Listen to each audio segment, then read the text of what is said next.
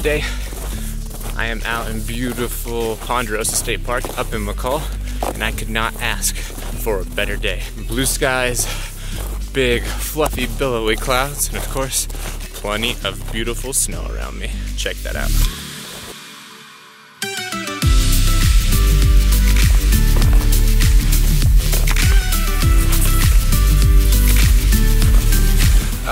Just a note to the wise, jeans, not the best thing to be wearing when snowshoeing, but when you don't plan on going snowshoeing, that's all you got, it'll have to do.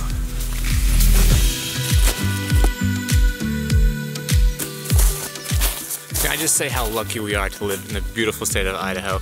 Love to get away from my computer desk and my computer screen to come out here and just be in nature.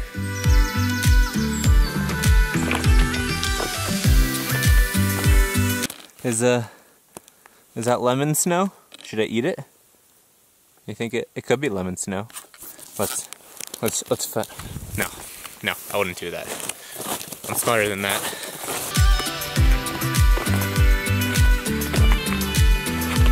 All this down here, yeah.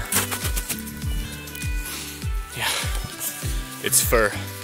Yeah, the bears, they're shedding. Oh, would you look at that? There's more lemon snow. I've seen so much yellow snow today. They should really like open up a snow cone shack or something.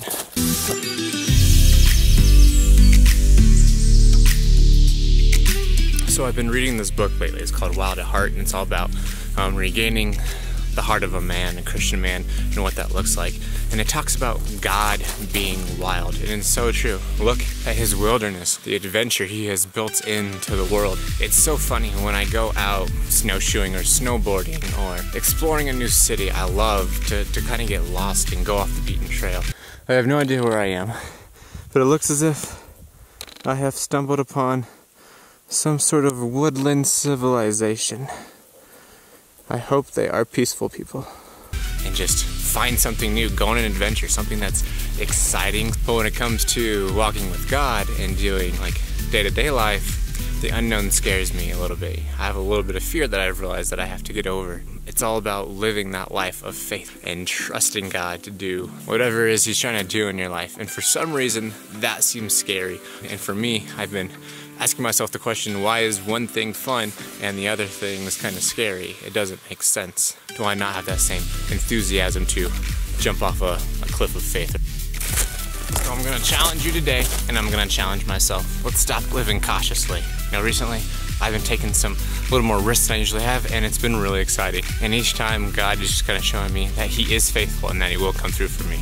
So you take the risk, he'll come through for you. Make sure it's the risk God wants you to take first. That's key and that's important too. Get out there, go do it.